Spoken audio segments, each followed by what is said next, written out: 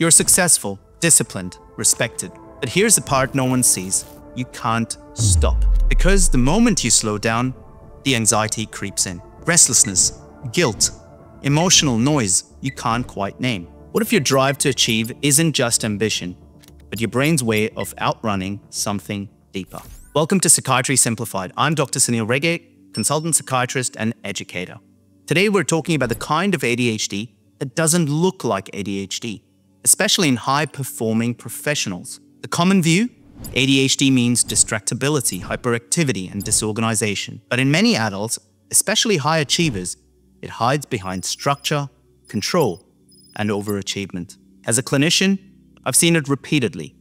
Doctors, lawyers, creatives, entrepreneurs who spend decades managing their symptoms with productivity without even knowing it. In this video, we'll explore why some people use work to regulate their nervous system, how emotional discomfort gets channeled into achievement, and why recognizing this pattern is the key to avoiding burnout and reclaiming joy. So let's start off with the mask of success. How many times have you heard, "You don't look like you have ADHD. You're structured, you meet deadlines, you're successful, but inside, you procrastinate until panic fuels you. You feel overwhelmed by simple admin. You can't rest unless it's earned.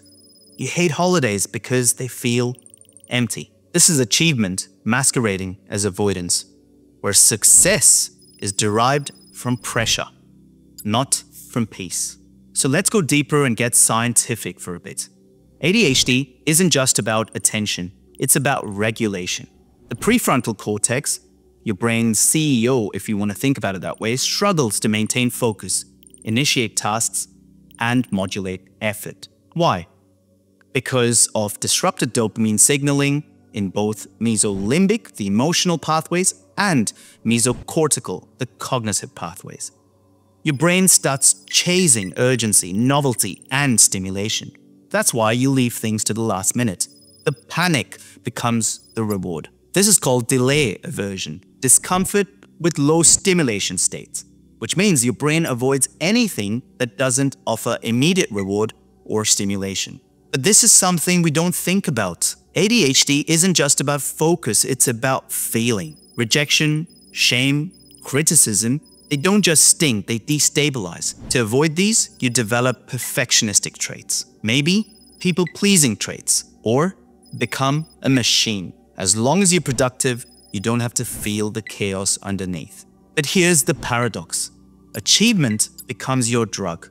It soothes the restlessness. It numbs the emotional pain. And when you stop, you don't feel peace. You feel guilt, irritability, agitation, emptiness, a deep sense of not enoughness. It's not laziness, it's withdrawal. Because achievement isn't joy.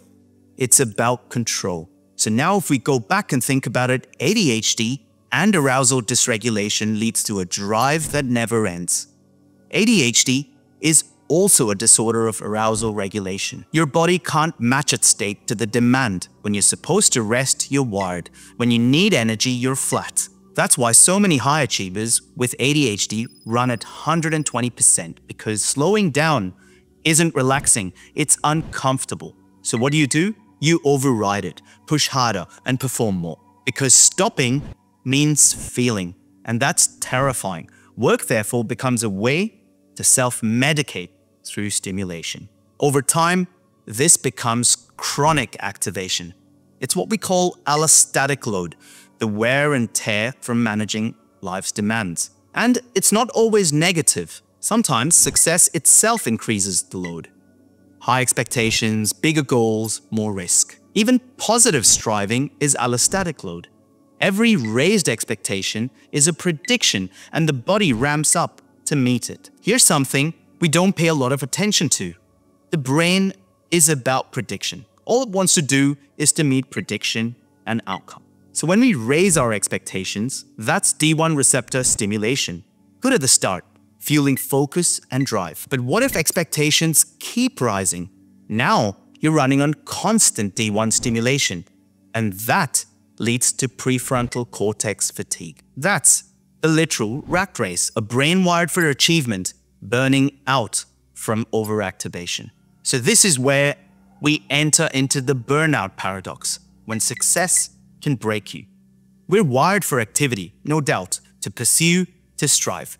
But the brain is also wired for prediction match, that sweet spot where what we expect aligns with what happens. That's satisfaction. That's peace. But when our predictions outpace our capacity, we generate constant mismatch. And mismatch is equal to chronic arousal. So here's the paradox. We chase success for happiness, but end up too activated to enjoy it. True success is actually an expectation-outcome match. You see, this ADHD pattern is especially common in women. Why? Because they mask, they internalize their struggles. They're labeled moody, emotional, or highly strung. They get missed by diagnostic systems focused on boys who bounce off walls. So what's happening inside? Exactly the same dysregulation, only quieter, and therefore often overlooked. So let's link this all together. Shame, overwork, and the loop. Even when you succeed, it's never enough, because your fuel wasn't joy, it was fear. Fear of letting people down, failing, being exposed. This creates a loop. Shame leads to overwork, which leads to burnout, which then leads to shame again.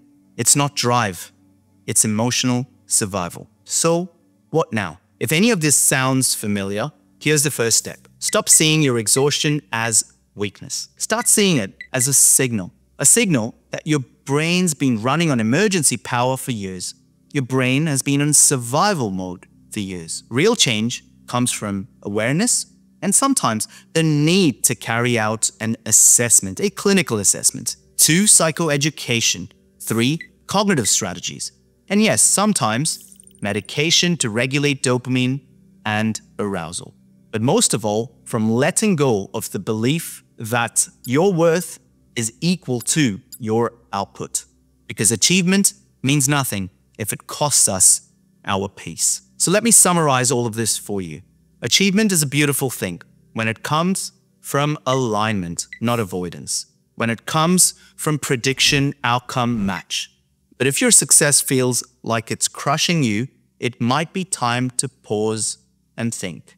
Not to stop, but to understand. If this resonated, hit the like and subscribe button. Let me know what your thoughts are in the comments below. I'm Dr. Sanil Rege, and this is Psychiatry Simplified. I'll see you in the next video. Until then, stay curious. Bye-bye.